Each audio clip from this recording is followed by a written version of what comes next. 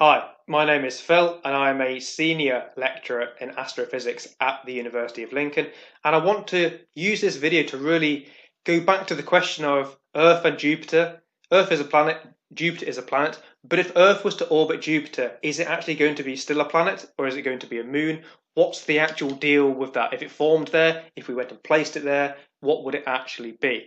Now, before we get there, I just want to note that I have lots of extra videos in the members section. So if you find this video or all the videos interesting or helpful, and you just generally want to help support the channel, then do consider becoming a member. There's obviously lots of videos there and lots of other benefits as well. So thank you.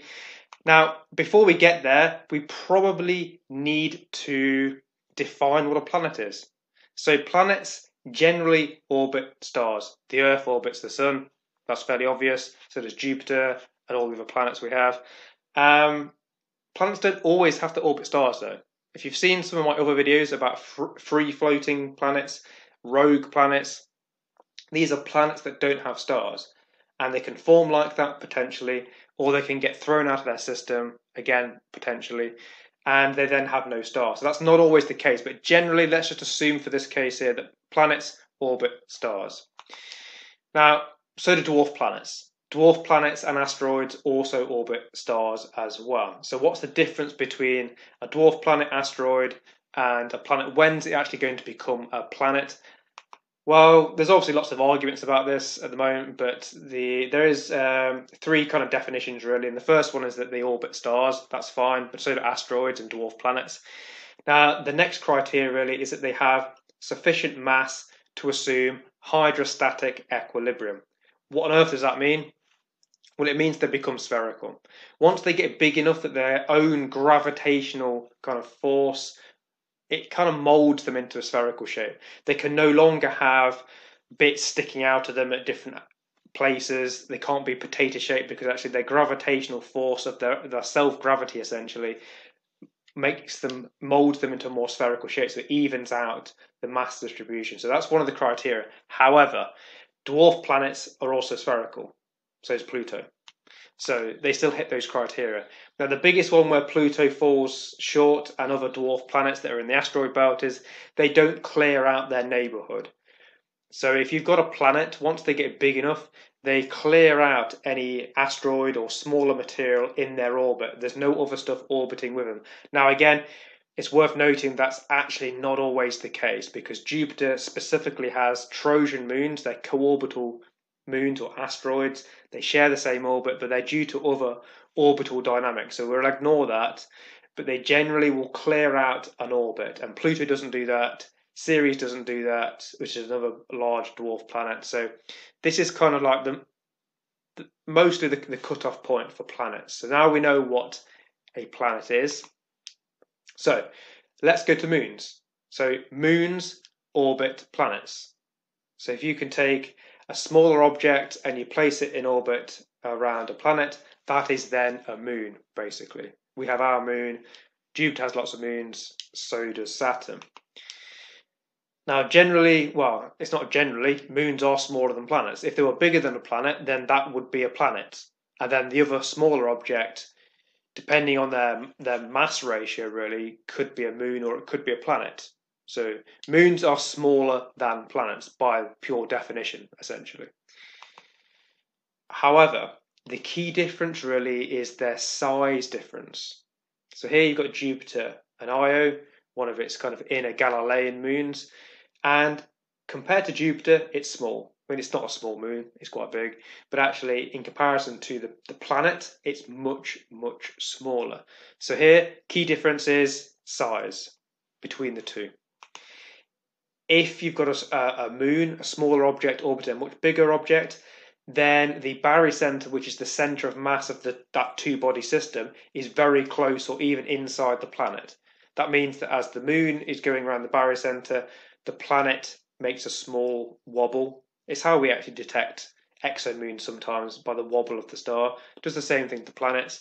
The smaller the moon, the lower the wobble you get, and the smaller the orbit that planet takes around the barycenter. So the barycenter will be very close to the planet if the size difference is big.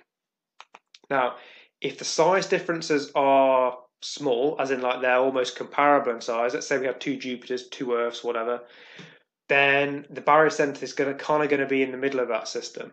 And then you end up with a binary or double planet. Now, Pluto and Charon, they're pretty, well, they are actually a double dwarf planet. They're not exactly the same size, but their mass ratios are not that dissimilar, and they are almost in this sort of configuration here. So once you get to that size, then it's not really going to be a moon planet system. But if you have a much smaller one, it'll be a planet and a moon. So it comes down to the differences in sizes between the two. So if your primary planet, in this case here Jupiter, or a gas giant, is going to be large enough, then your size difference can still be quite significant. So you could actually have a planet orbiting it, and is it going to be a planet? Is it going to be a moon? Well, in this case here, Jupiter is about 318 times more massive than Earth. That's a considerable size difference or mass difference between the two. That means the barycenter for that system, if they were orbiting each other, orbiting a common center of mass, is going to be very close to Jupiter. That means that Earth is going to appear to go around Jupiter, as opposed to them both orbiting a common center of mass at a similar sort of distance. So, despite Earth actually being a planet, it's still going to behave like a moon, like dynamically on its orbit. You put it on an orbit around Jupiter, that's it, it's actually going to be a moon. It isn't going to be a planet anymore, because the size difference is a lot, well, it's a lot smaller than Jupiter. So it actually behaves like a moon. It's a moon, that's it. Now, the interesting thing here is, okay, we can't really do anything about that in our own system, but let's say maybe an Earth-like object actually formed around Jupiter, or it got captured. If it got too close to Jupiter, let's say for some bizarre reason Earth's orbit was changed, it moved further out, and it encountered Jupiter, it could have been gravitationally captured. And at that point then, it could remain possibly on a stable orbit with an atmosphere, and it wouldn't really be habitable because Jupiter's too far away. However, there are plenty of gas giants been discovered around other stars that are in the habitable zone. Those gas giants are not habitable, but it is possible that those could have Earth-like exomoons orbiting them. So they wouldn't be planets, but they could be planet-sized. In fact, a lot of these gas giants are even bigger than Jupiter.